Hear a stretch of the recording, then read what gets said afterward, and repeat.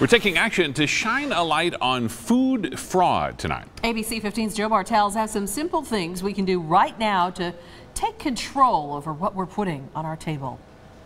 Steve and Katie, most of us can really relate to this. Substituting one ingredient for another can be really dangerous, especially for someone with a food allergy. Plus, don't you want to know if you're really getting what you're paying for? Just some of the big reasons why what you are about to see really matters.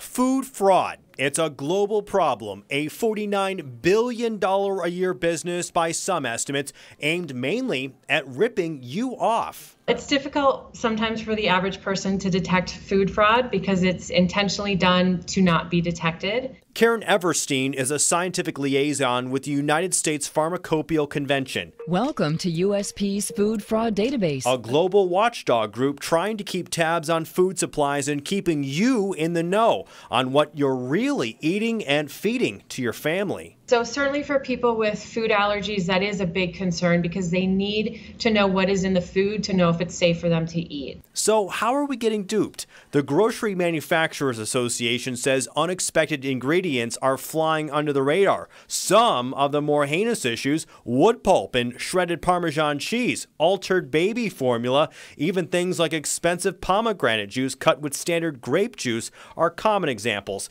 But you are in control if you really study the food labels at the grocery store, or you know what to ask about at the restaurant, and you can make some choices. Buy from companies that you trust. Certainly there's a lot of food companies out there that have publicly made quality part of their corporate values, and that's a good thing. Everstein says big-name grocers are a safe bet when it comes to combating food fraud. But when in doubt, ask questions. Reputable businesses should know where their food items are coming from. If possible, buy locally sourced items like honey from a beekeeper, and if a price is too good to be true, it probably is.